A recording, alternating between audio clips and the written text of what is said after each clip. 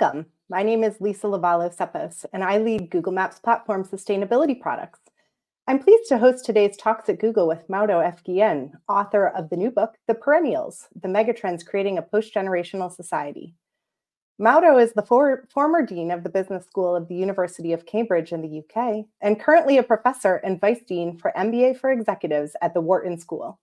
He last joined us 3 years ago to share insights on his best-selling book, 2030, How Today's Biggest Trends Will Collide and Reshape the Future of Everything. Today, I'm looking forward to hearing from Mauro about his new book, The Perennials. Mauro, welcome to Talks at Google. Nice to see you again. Thank you so much for inviting me, Lisa. It's great to be here. I was really excited to get my hands on your new book, The Perennials, because everything you write is just so interesting from your unique worldview, and I think it's so thought-provoking.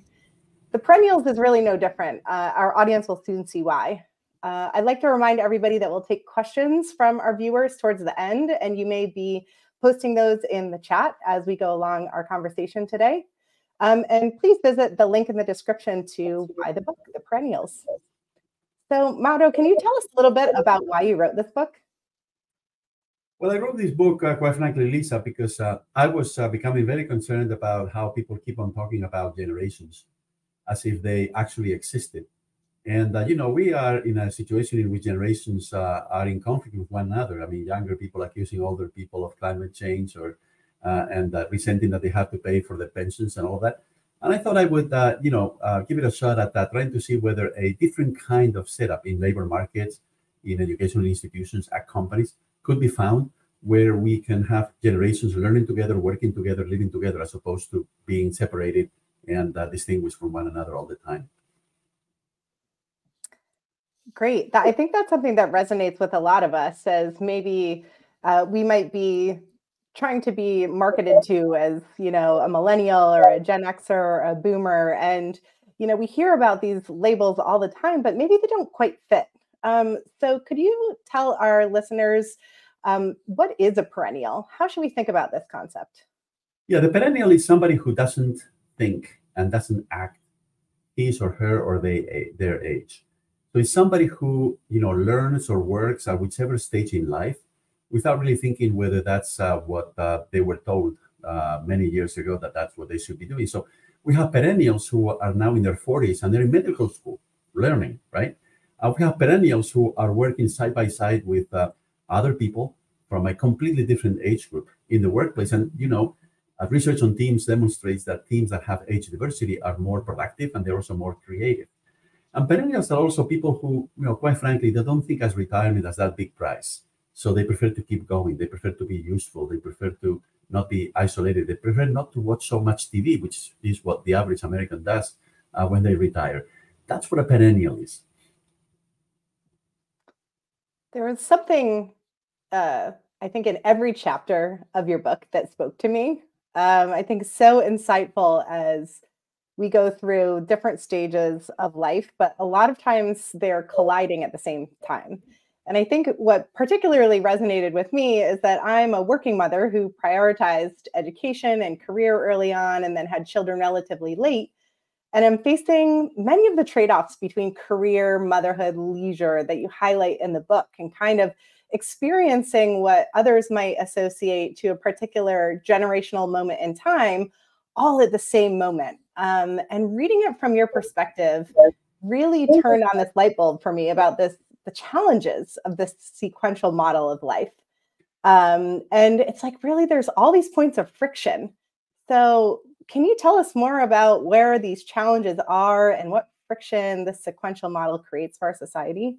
Yeah, and it does create quite a few frictions and problems for women in particular, because you see, the model was designed for men like myself, right, who don't do enough in the household, okay?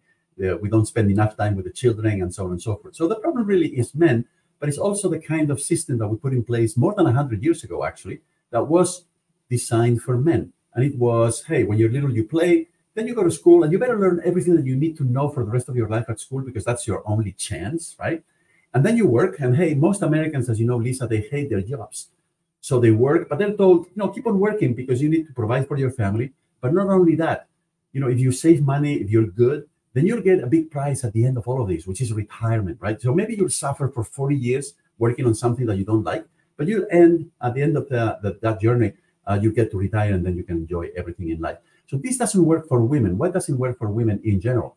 Well, because again, men don't do enough, and women then have to make choices about, the timing, for example, of when, as you said earlier, in your case, when do you pursue learning, when do you pursue working, when you start a family, and so on and so forth. Men, they don't generally are not affected by career interruptions, but women are. So when we change the system, though, and we made it a little bit more flexible, if we build into it more degrees of freedom, I think that could help a lot of women, professional women like yourself. I definitely think it would help too. I think it's, goes back into history, as you're mentioning, over 100 years, where lifespans were shorter, career tracks were almost singular, where you would commit to one career for your whole life. Sometimes the whole career would be at one company. And we're really seeing a bunch of those demographic and lifestyle shifts happening. Can you talk more about those specific points that we've seen different today versus 100 years ago that need to be updated in how we understand our entire lifetime? Yeah, no, absolutely. And it's primarily three changes. So the first one is, hey, big news, we live longer. So today there's 12,000 people in the United States who are turning 60. They're celebrating their 60th birthday. And they have another 24 or 25 years ahead of them. And that's another lifetime, right? What are you going to do? You're going to be watching TV in retirement? That's too long a time, right? And perhaps they don't have enough money saved or set aside for retirement. The second big change is that we stay healthy much longer than in the past. So a 60-year-old today is in much better physical and mental shape than a 60-year-old, 40 years ago or 50 years ago. I think about my father. I'm close to 60. I think about my father, and I'm in much better shape, both mentally and physically, than he was at about my age. What that means is that we can be productive. We can have the lifestyle of a young person for much longer, right? And then the third big change, and this is where I think Google, plays a role, is technological change. So technological change essentially means that whatever it is that we learn at school becomes obsolete much faster now. So we cannot hope that whatever we learned at school when we were in our teens or our 20s, that knowledge will be relevant for the rest of our lives, for the rest of our longer lives, our much longer lives. So that creates the need to actually go back and forth between work and learning, or to be a lifetime learner, and to essentially approach careers in a very different way. So not just one career per person, as you said earlier, but rather maybe people, can switch careers. Today, we have a lot of people in their 40s in the US who are attending medical school. Fancy that, right? At that stage in life, they decided, I want to be a doctor. Yeah, that's right. And you cover in your book that maybe we should expect to have 3 careers or more in our lifetime. But this may often require getting re-educated in a new career field, or needing some other components of the ecosystem. It costs money to go to school. It costs time to go to school. And so there are moments in life when we face these trade-off points that we have to consider. Especially with the role of technology, it could be both a disruptor, but it can be an enabler. And I think you make that point here in terms of all the new things that we can leverage technology for. So from your perspective, what role can technology play in driving more of the perennial lifestyle and fitting more into the way that we naturally would rather be performing kind of various stages of our life? Yeah, you're absolutely right, Lisa. So technology disrupts, but technology also helps us find solutions. And in this case, I think technology will make a huge difference. It's not just remote work, but it's also remote learning, digital platforms, and so on and so forth. All of this is going to help us move more fluidly between work and learning, or perhaps even learn while we work. So it's going to make it so much easier to make all of those things compatible. And in so doing, then individuals will be better able to adjust to all of the changes in the labor market. And the fact, as you know, that companies are looking for other things every day, right? And it's very difficult to actually study when you're 20 or 25 for the jobs that are going to exist 30 years later. So I think this is going to help individuals adjust. I think this is also going to help companies be in a better position to attract the talent that they need. So technology is going to play a really, really important role in all of this. I think that's a really critical point, especially where companies come into play. Obviously, companies like Google have a global scale and can help bring a lot of this technology to market. But really kind of all companies have a role to play here, whether it's allowing more flexibility to, step aside and maybe shift your educational focus and help with a career pivot, or potentially be more accepting of online education credentials or facilitate things like that. How should companies think about their role in shifting more towards the perennial framework that you're recommending? Yeah, that's a great question. And, I think the answer is relatively straightforward. Companies need to experiment. So we still don't know exactly what the best approach to all of this is.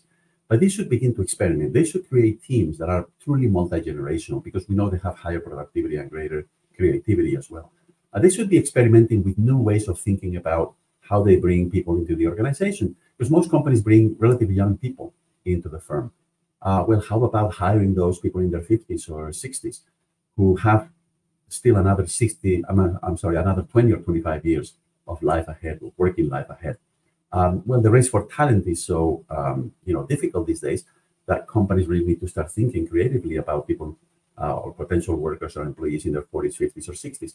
And as you said, companies should also create more opportunities for their workers to be completely up to date, to refresh their skills, and to be able to work and at the same time learn.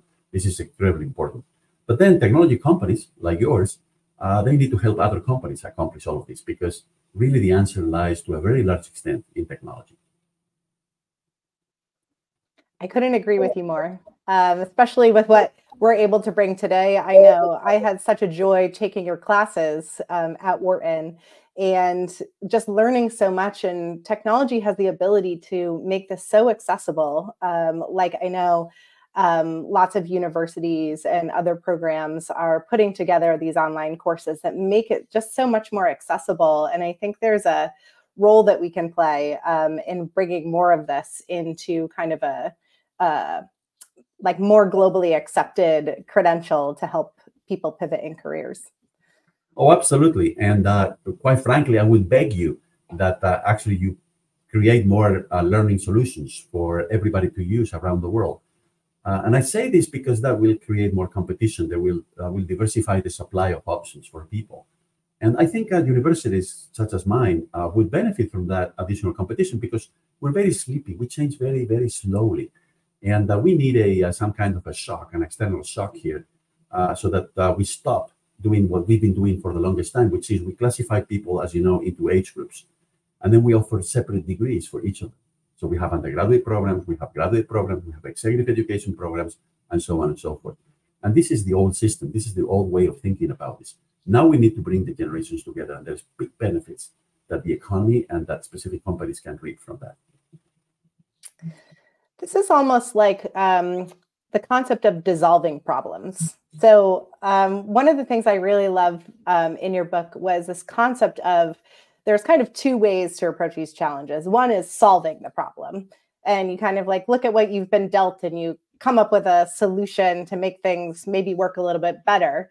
But potentially what we're going towards is actually dissolving the problems of removing preconceived notions of this sequential model of life, removing what we think about kind of going through each stage one by one in the perfect order, which actually creates a lot of frictions. And how can we reorient ourselves around dissolving these problems, making them just go away as a different way of handling them? Can you talk about this? Yeah.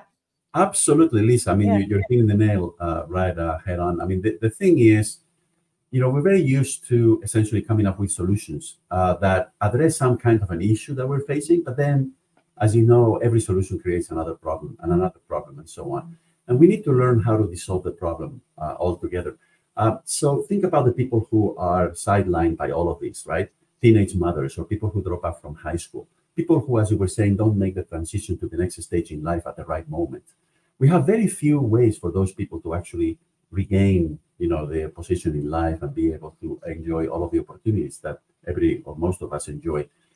So we really need to address that before we multiply the problems, as opposed to just dissolve the problems, meaning we eradicate them. Great, thank you. I'll pause here to remind our viewers that we're going to be taking questions from you at the end of this fireside chat here. So feel free to pop those in the chat and we will get to them in just a few minutes. Great. So you talked about kind of other groups in society for whom this doesn't work well.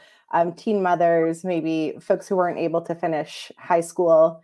What are other groups in society for whom the current system doesn't work well, but maybe it could? Well, we have, for example, people who at some point were abusing a substance and now they're recovering, and hey, they lost opportunities to finish their education and so on and so forth. We also have people who didn't have parents, and so they were sent to the foster care system, and they also had trouble because on average they don't make progress as quickly as other people at that age. But more broadly, I would say, going back to the topic that we covered earlier, it's also women in general, right? Because the system doesn't really work for them. So it's really important, I think, to realize that if we don't help those people get back into the system, because at some point they miss the transition from one stage to the other, what we're doing is we're perpetuating something that could be a big cost to society. Not only we're missing out on their talents, but also generally they require resources, right? So on both counts, it's actually costing society. There's an opportunity cost and there's a real cost there. And we should be able to actually eliminate those costs to the benefit of not just those people, but everybody in society. Is there a role for governments to play here in shifting this paradigm? Oh, absolutely. I mean, let's think about government in two ways. First is governments are big employers. So in other words, if they change their employment practices, for example, by in the workplace, putting generations together by thinking about hiring not just young workers, but also workers at more advanced ages. If they provide their employees with lifelong learning opportunities and so on and so forth, then they will be making a huge impact, right? And in fact, the private sector may imitate some of what the government could do in that respect. But also governments regulate. Governments, there's a tax code, there's regulations here and there. There's programs that the government organizes to help people. So all of those things matter. Let me just give you an example. Probably everybody in your immediate social circle at work or where you live has a 401k. And as you know, if we use a 401k for another purpose, we withdraw money too early, then you get penalized. Well, I actually think the IRS should change that rule, because if you want to use your 401k money to go back to school, that would be a great thing that you could do, because probably then you would want to work longer, and therefore there would be less pressure on the Social Security pension system later, right? And we would be using that money for something that would be more productive. You see, retirement is not productive, but education is. And so I think we've completely misunderstood what the priority should be. The priority should be to emphasize the learning opportunities that people have available to them, not the retirement opportunities. And the 401k is specifically designed to maximize retirement opportunities, which doesn't contribute anything to society, quite frankly. Such a fascinating way to look at it. And, we can go on and on about the government's role in Social Security and kind of all of the other contributions that there may be here. But I think particularly for folks who are approaching retirement, what do you think they can take away from their book? Don't do it. Don't retire. Look, Lisa, I mean, here's the thing about retirement, okay? So retirement has been oversold. Retirement, again, has been promised to a lot of people because, hey, we generally don't like our jobs. And therefore, we have this big price at the end, so we work very hard so that we can retire someday. It's much better to enjoy life from the beginning rather than have to wait until the end to do all those things that you really want to do. But more importantly, look, the system is broken because 40% of Americans who retire eventually go back to work either full-time or part-time, 40%. And 52% of people who retire early go back to work, either full-time or part-time. Now, keep in mind that retiring early in our culture is a sign of success. It's like, oh, that person, my neighbor, retired early. He or she or they must be really successful, right? And that's wrong. I mean, most people actually hate retirement because you lose cognitive ability, because you decline physically, because you get isolated from your social circle. It's a bad idea. But it's especially a bad idea now that we're living much longer, right? This is the problem. When the first pension scheme was introduced in Germany in the 19th century, in the 1880s, people were promised, men were promised a pension at age 62 or 63. But this guy Bismarck, who was running the country at the time, was very smart, because the average life expectancy of a German male at the time was 52 years. Now, today, the situation is just the opposite, right? So this cannot work. Now, I'm not telling people that they shouldn't retire. All I'm telling is that we should provide people with opportunities not to retire if that's what they want.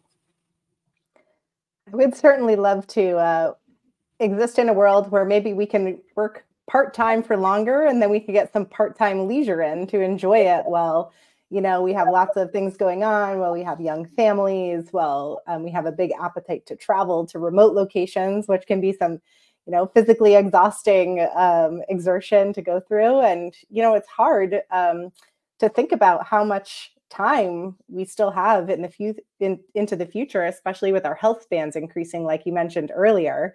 Is there something that we should think about when, companies and governments are expecting a certain cohort of folks kind of in my general age range to be the most productive contributors to often the top and the bottom line, and most productive contributors to society? But actually, we're also in the peak of our, physical, abilities and our appetite for adventure and, spending time with young families. Can we ever get to a world where, where you're working to live and not living to work? Oh, absolutely. But we have to change our mindset.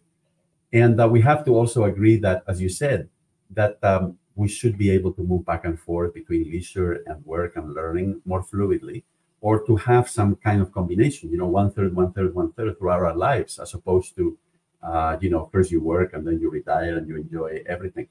And here's the other thing, right, which I think is really, really important as well, which is that people are different. We cannot impose just one way on everyone, because then what happens is that a lot of people, they miss the transition, they don't like it, and then it costs society quite a bit, both in terms of the opportunity cost and in terms of the actual cost. So we're all different. So let people decide then how much leisure they want to have, how much work they're going to have, knowing that they could work, these days, the average American, until age 75 quite easily. If that's what they decide to do, to have more leisure earlier on in life, when they can do parachuting, right? Or where they can do contact sports, something that you cannot do if you retire at age 75. I'm going to keep dreaming. I'm going to keep dreaming and keep hosting talks with you, and we can go on a road show and go convince people that this is the way that it needs to be. I'll remind folks, especially if this is thought-provoking for you, or if you have questions for Mauro, please pop them in the chat. We'll get to Q&A shortly here. We'll continue on our talk here, but wanted to make sure that we're able to address any questions that come in from our viewers. All right, so we talked about retirement people. We touched on young people, but I think young people is a really interesting dimension here, because oftentimes there's so much pressure to decide, even when you're a teenager, which track you need to pursue, right? It's so important to think about your post-secondary education. If you're going to go to college or a trade school, some places you have to select your major. If you don't select the right major, you can't do the right career. And it can be a lot of pressure. And how can we think about taking away some of that pressure for young people? Absolutely. And I think the answer is, again, relatively straightforward once you change your mindset, right? So we're telling young people now that they have to make up their minds. They have to grow up, right? And decide what is it that they want to be for the rest of their lives. Now, this is unrealistic, because technology changes things so quickly that, the jobs that are going to exist 20 years from now, who knows what they're going to look like and what kinds of skills people will need to perform those jobs. So it's better to be able to tell our younger folks, look, experiment. You need to decide for the next 10 years, because you're going to have a second chance to go back to school. You're going to have a second chance to switch gears or to switch careers. You're not going to have to, stay in the same line of work for your entire life. So take it easy, relax. But as opposed to that, as you know, Lisa, what we have is really high rates of suicide, high rates of stress, and so many other ailments among young people, because we put so much pressure on them. This is not working for them. This is not working for employers. This is not working for anybody.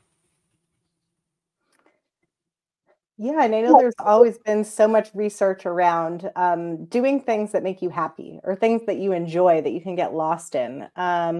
And maybe that's more a part of the message too. It's like, you don't have to get it, maybe quote unquote right from the get-go, but you can pursue something that, you have a while to determine if it's a good fit, if it makes you happy, if it can, maintain the life that you want to have for yourself, but you don't have to commit to it forever. It's not like, a decision that you make when you're 18 or 20 is something that you have to stick with until you're 50 years old. And like, how can we just, bring that into maybe our school system, which again is part of the sequential model of life. Everybody goes to school until they're 18 years old and they learn a curriculum that's largely the same everywhere. And how can we bring in more kind of experimentation or more flexibility into this stage of our life to help everybody get a little bit more comfortable with, you don't have to get it right off the bat. Yeah, absolutely. I think we need several actors to change their ways. So we need employers to change their ways. As I said, conveying very clearly that they're happy to hire 20-year-olds, but they would also hire 40-year-olds and 50-year-olds and 60-year-olds. We also need to change or to make sure that career counselors at high schools or in college, that they also change their tune. Because frequently what they tell the kids is that, oh, you have to make up your mind, right? It's not just the parents who say that. It's also the school counselors. And so there's so many people who need to change so that we can start making the transition towards this other model, this other system in which we have more degrees of flexibility built in. And by the way, if we don't change, I think the market will force us to do so, because companies are now looking for talent that is more malleable, for people who are ready to switch careers, for people who, today they're doing this, but tomorrow they're doing something else. People who have the ability not only to learn new things, but also to unlearn older things. So all of this is becoming so important that I think sooner or later we will realize that the market, rules, and that we cannot, swim against the market trends, and that the new world of, the economy where technology is really important and knowledge becomes obsolete very quickly, requires individuals who are more flexible and who can change very quickly. Yeah, I couldn't agree more. We'll see if we get any more questions rolling in on the chat. We'll take those in just a couple of. We covered a lot of points, Mauro, but your book goes into detail about so many trends and so many kind of shocking pieces of data, like what you mentioned in Germany, I think, where you said, 100 years ago, retirement age was 52 years old. I know plenty of people in their 80s and 90s. Are there any other like shocking trends or maybe some like less obvious statistics that we don't really consider, but that are driving a bunch of kind of the challenges behind the sequential model of life?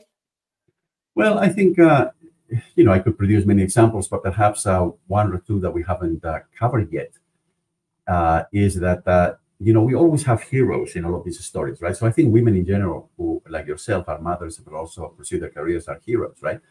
And one thing that, blew my mind away when I was looking for the figures on this is the percentage of American married women who make more than their husbands has grown to 29%.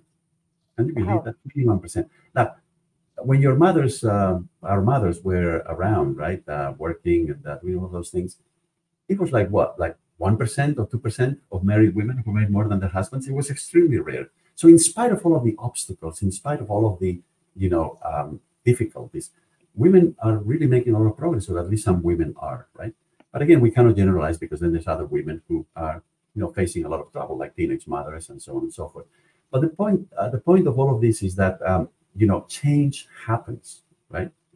So when people tell me, oh, you're describing a utopia in your book, well, who would have thought 30 years ago that there would be so many women who make more money than their husbands?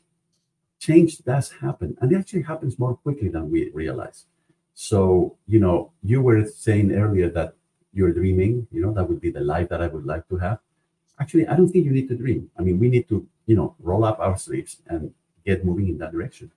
But we need to bring corporations on board. We need to bring the government on board as well. You never cease to give me hope. Just optimism with these kinds of insights. I really appreciate it. I'm a huge optimist. I know. Great. All right. Well, it looks like we've got some questions here. So maybe we can pivot to some audience questions. We've got a few minutes here. Let's go to the first question coming in from Simone. Thank you for joining us today. What was the most surprising thing you discovered while writing this book? That's a great question. So I think the most surprising thing, and I hope you don't work in marketing, is to what extent people in marketing whose job is to be on top of the new trends, right? Whose job is to anticipate the next big thing. To what extent they're still thinking under the old system. You see, most marketing these days, if you watch TV commercials, for example, they they're targeting nuclear families with two parents married to each other, one or more children, a dog, a cat, a car, a washing machine, a refrigerator, and so on and so forth. That's the nuclear family. That's only 18% of American households, down from 40%, right, when Nixon was in the White House. What do we have now? We have lots of people living alone. It's not just widowers. It's also young people who decide that they want to, live alone. So they do. And then we have a lot of children living with one single parent, okay, much more than in the past. And we have a lot of people, young adults, ages 22 to 32 or 33, who are still living with their parents. Nearly 50%. Can you believe that, Lisa? Nearly 50%. Oftentimes because they don't have the kinds of jobs that will enable them to become independent, or because they really like the laundry arrangement at their parents. So the point here is that things have changed, but marketing hasn't changed that much, right? And in particular, it hasn't changed in terms of thinking about people as perennials. A lot of marketing, a lot of stores, think about, for example, fashion stores or clothing companies, brands, they still market their stuff to specific age groups, not realizing that a 60-year-old or a 70-year-old nowadays can have a very young lifestyle, right? It's very different from 30 or 40 years ago. There was one guy the other day who was telling me, look, I purchased a car that looks like a box. I'm not going to mention the brand, but looks like a box because I like to bike. And it's the only car where the bikes fit inside. I'm like, taking the bikes on top of the car. And he was telling me, but nobody, right? He's in his 60s. Nobody at the dealership would actually offer him that car because they thought, oh, that's for young people. And he was protesting. I'm young. I'm still biking many miles a day, and I'm 63 or 64. So marketers haven't really changed their tune. They need to. It's astonishing to me to what extent they're still thinking that the US or the world looks like 40 years ago. That's a really, really interesting point. Thank you for sharing that with us. Yeah, thank you for the question. There's another question. Okay, Melissa. Melissa, so happy to see you here, Mauro. I think I know Melissa, former student of mine as well. So happy to see you there, Mauro. Thank you for this brilliant talk. How do you see the role of Gen Z and TikTok in challenging norms and bringing about this paradigm shift to the mainstream? Well, look, I mean, every cohort of young people, they're very creative, they're very dynamic, they have a lot of energy. And, oftentimes they come up with great new things, right? But let's also think that these days we're seeing an increasing number of influencers who are old, right? So it's no longer, even on TikTok, right? So it's no longer only people who are teenagers or in their early 20s who become influencers and who come up with the next big thing, and then everybody follows it. But more importantly, what we're seeing is cross-generational influencing. This is, for me, the most interesting aspect, right? So it's younger people influencing really old people and vice versa. Once again, because the lifestyles have converged, right? Because we stay healthy much longer, and therefore a 60-year-old can have the lifestyle of somebody considerably younger in terms of chronological, biological age. So I think we need to move beyond those kinds of thoughts. But I would agree with Melissa that I'm always surprised as to the next thing that people come up with on a platform such as TikTok. It's truly fascinating to watch. Yeah, now with the rise of the grandfluencers, we're seeing some actual kind of social media personalities with very large followings, and it's not necessarily just followings from people from their same age category, but also, younger people who want to learn from them, who respect the wisdom, and, especially on TikTok or other platforms where people go to learn things and kind of connect to others, we're really seeing this mixing of interests across the age groups where it's a great platform for people to learn from each other. Absolutely. And if I may add, to that, Lisa, there's also the cross-generational mentoring at work, which is becoming really, really widespread. I'm not sure whether you're seeing that in your workplace, but increasingly we have younger folks, employees mentoring older ones and vice versa. And again, this is all to the benefit of everyone, including the company, because productivity and creativity tend to increase under those circumstances. Great. Shall we go to another question? Of course. Great. From Dave, I believe. What is your opinion on lower birth rates, declining populations in some countries? Is it a big problem? What are the possibilities for how it resolves? Yeah, that's a great question, and I'm going to, I think, enjoy answering it. So I think, if one is concerned about climate change, about the pressure on natural resources in the world, about pollution, about plastic, contamination, all of these things, I think, quite frankly, we would be better off with a smaller population in the world, right? Or at least with a population that doesn't grow the way it has been growing in recent decades. So I think that actually is good for the future. The problem, Dave, is not the long term. The problem is what happens in the next 20 or 30 years while we make the transition from high population growth across the world to much lower population growth or even a stable population, which is what I think is going to happen in the end. The problem is that transition, because as we're going through that transition, then you're going to have a lot of people above the age of 50 and very few people below the age of 30, let's say. So in the US, we used to have 5 people working for every person in retirement. Now we only have 2 people working for every person in retirement. In Japan, they're approaching only 1 person working for every person in retirement. And of course, that makes things really difficult, right? We start having all of these intergenerational conflicts. So people accusing, others from other generations for everything, all of the problems in the world. So the transition is what's difficult. But I am actually very happy. I don't expect everybody to agree with me, but I'm very happy that population growth in the world is actually slowing down, because this means that we're going to be able to then also slow down climate change, and we're going to be able to slow down the pressure on natural resources and contamination and pollution and all of those other problems as well. Great. I think we have time for one more audience question. If we can flash that one up, and maybe you can get to it quickly, and then we'll wrap things up here. From Ajay, Mauro, fascinating talk. Did your research wander into extreme scenarios, such as genomics and stem cells increasing lifespan by 50 to 100 years? Are there any hints as to what would be the biggest challenge?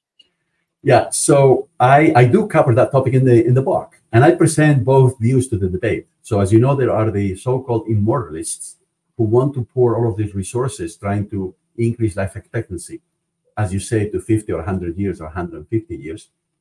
And then there are those who believe more in quality of life, and especially healthy life. So this is a real trade-off. I mean, do we allocate more resources to living longer or to staying healthy longer, or both, right? So I think there are some tough decisions to be made over there. And I know your company, Google, of course, for the longest time now, has been investing in all of that. And I actually talk about it in the book briefly. So I think this is a really important question, and there's a trade-off that we all need to debate and we all need to discuss. And at the end, I think we need to find an answer, once again, that caters to the needs of everybody. Not everybody feels the same way about this debate, right? Some people would prefer to live 200 years. I don't know what they're going to do, living that long. But other people would say, no, give me only 100 years, but healthy years, right? Because as you know, being in poor health can be a drag. I mean, it can be really bad. So it's a big debate, and AJ, I think it's great that you're raising this question, and I do cover it in the book. And my view is that, at least in the short term, we should try to improve the healthy number of years that we have. So the average American stays healthy for all of the life except for the last 6 or 7 years. So the last 6 or 7 years for the average American are years in poor health, and it can be really bad. So it's best if I think we push that to, we live our entire lives healthy. That would be fabulous. I totally agree with that. I'm personally interested in making sure that we can make the most of the time that we have, however long or short it may be, without maybe some of the aids of science, but especially where we have the opportunity to improve the health that we have, get to enjoy more of the good years. And kind of take advantage of increasing health spans as we see them today, I think it's a really great opportunity. Well, thank you to everybody for submitting those questions. Thank you to Mauro for answering questions from some of our viewers. Maybe just one final question for you. With your book, The Perennials, are you trying to make successful people even more successful? There's lots of tips, you know, for people who like really have kind of the resources and have a support structure, you know, but it's not the same for everybody. So are you trying to maybe also help people who are not successful to become successful by changing the way they think about things? No, absolutely. So I think it's fabulous if people who are already successful become even more successful by applying some of the tips in the book, or if we make this shift towards the perennial, you know, society, perennial way of life, that more people are successful. But I think, you know, the book is also for people who have been sidelined, as we were talking earlier, by the current system, who missed a transition and therefore they missed the train, and now they're having a lot of trouble. So my hope is that the book will help actually retrieve most of those people from the doldrums and help them have a life full of opportunity. That's really the reason why I wrote the book. Well, thank you so much. And I know you're the ever optimist and have a hopeful perspective. So I hope that comes through with all of the readers of your book, The Perennials, the Megatrends Creating a Postgenerational Society. I'm really grateful that you're able to share these insights with us, that you've brought them to you know, the global population through the publishing of your book. Folks can visit the link in the description to buy your book, and just wanted to thank you for spending the time with us today and engaging on these interesting topics to maybe change the way that we think about how we want to go about our lives and the change that we might be able to have in the systems in which we operate. So really appreciate it, Mauro. Oh, thank you so much, Lisa. And let's hope that we can be happier throughout our very long lives. Thank you for inviting me. It's been an honor. Thank you so much.